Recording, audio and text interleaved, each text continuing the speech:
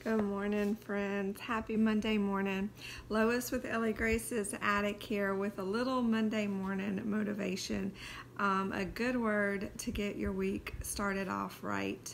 It's a timely word today because it's cold outside, so coming at you from my bedroom. As you can see, I'm under the covers.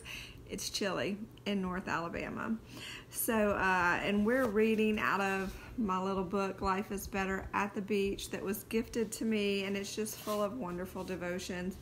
And even though it's chilly, we're gonna push through and read it. It's such good little nuggets, just talking about. Of course, it kind of ties it all into the beach, but just talking about centering yourself in the world around you, finding a little bit of quiet in the crazy, and tuning in to God through His beautiful creation. And so I really love this little book. So I'm going to read today's devotion to you, and I just pray it blesses your heart and encourages you.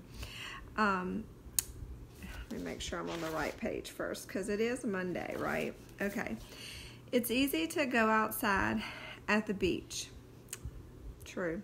The temperatures are pleasant, the flowers are sunning their faces, and a gentle breeze ruffles tree leaves. Warm, humid air fills your lungs, and it seems almost crazy to stay inside. Why waste the beautiful weather? But when the temperature drops, like it is today, going outside seems like the last thing you want to do.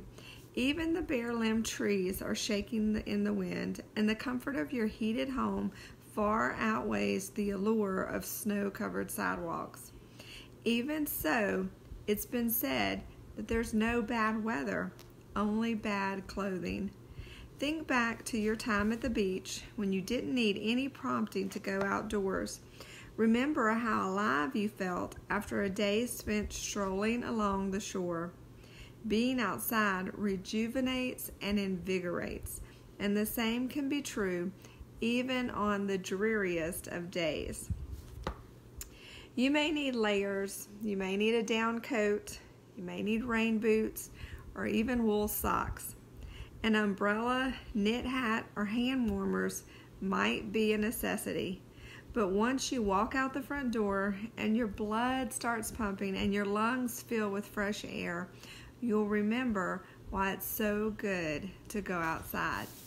And there's a quote, there's generally a quote, but this one is just wonderful. It's by George Washington Carver, and it says, "I love to think of nature as an unlimited broadcasting station through which God speaks to us every hour of every day if we only tune in."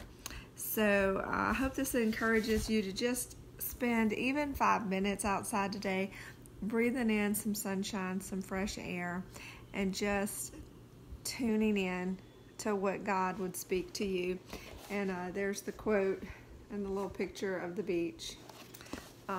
So anyway, I again just pray this encourages your heart and blesses you today.